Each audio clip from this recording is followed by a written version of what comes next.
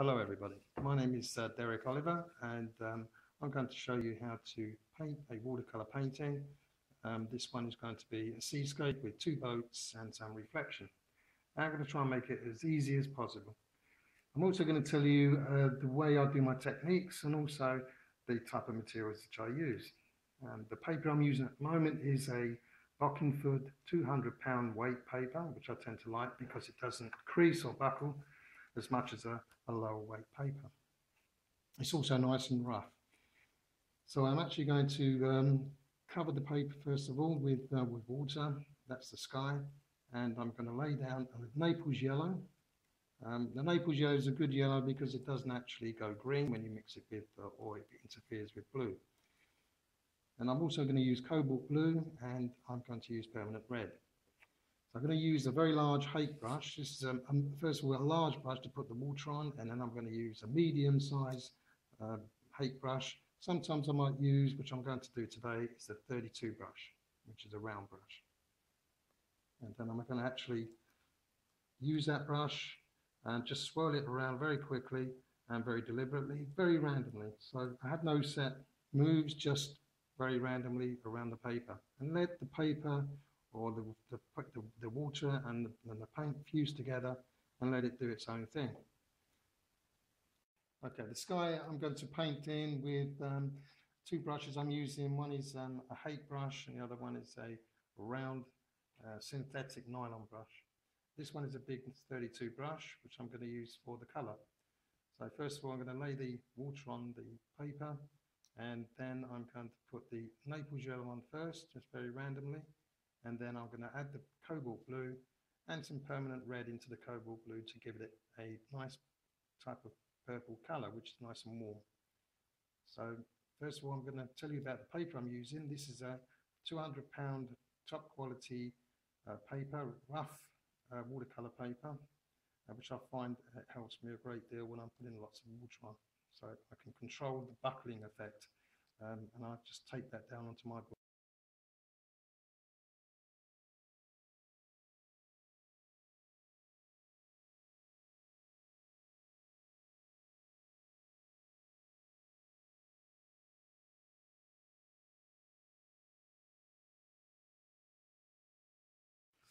Okay, they're going to move down to the sea, and we're going to actually put the sea in.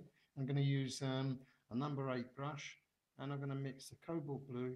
I'm going to add a little bit of black to it just to darken it a little bit, and I'm going to stroke the sea in a way that it's fairly ragged. I'm taking this tape off to begin with, the masking tape, so we get this straight line. And now with the sea, I'm doing like a dot dash, and I'm leaving gaps for the white of the paper to come through. So it looks as if you got the spray or the surf, actually the waves of the sea coming towards you. And I'm going to put about 3 to 4 lines in. Now finished with the sea, and I'm now going to move down to the sand, and I'm going to go back to the very large 32 brush. I'm going to do a wet to wet. I'm actually going to soak the paper, put plenty of water on it, and I'm going to load up the brush with raw sienna. With the raw sienna, I find a little bit too bright, so I want to put some shadows in, because sand tends to have light and dark. So I'm going to use like a raw umber, just to stroke some of the edges in, so we get that contrast.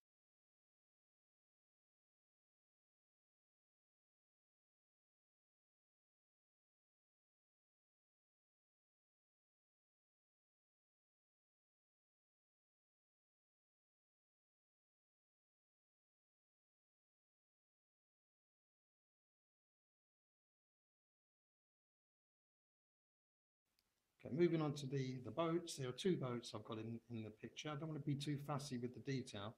I'm going to mix up a red, permanent red with burnt umber, and I mix those 2 together.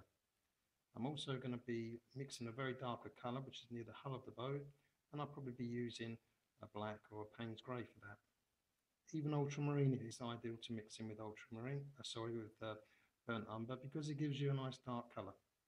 So I'm going to stroke this paint in and leave some of the white of the paper for the edges of the boat, so you can see the top of the boat with the reflection of the sun. On top of the boat, we've got some tarpaulin, which is covering some of the fishing nets and lobster pots. And I'm going to paint those in with a very dark colour.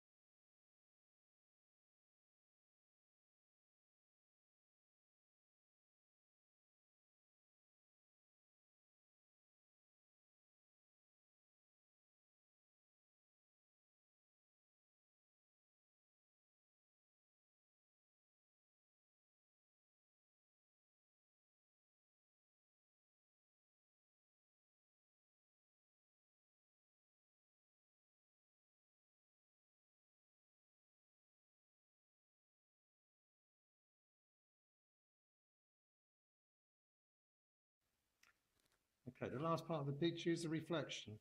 I'm going to actually reflect the sky, the colours of the sky, but I'm going to make them lighter than what they are in the picture. So what I'm going to use is the big 32 brush. I'm going to do a wet into wet once again, and I'm going to blend in the cobalt blue and a little bit of the Naples yellow and also the permanent red. They were the colours I first used for the sky. So I'm going to stroke those downwards and across. So the wet into wet will give that diffused look, and if it's too dark, I'm going to lift some of that paint off. Now, as I start to look at the picture, I'm going to use a piece of tissue. I'm going to drag the tissue down in a straight line. That way, you'll get a lovely reflection. And that is roughly the way I would do this picture. Anyway, thank you for watching.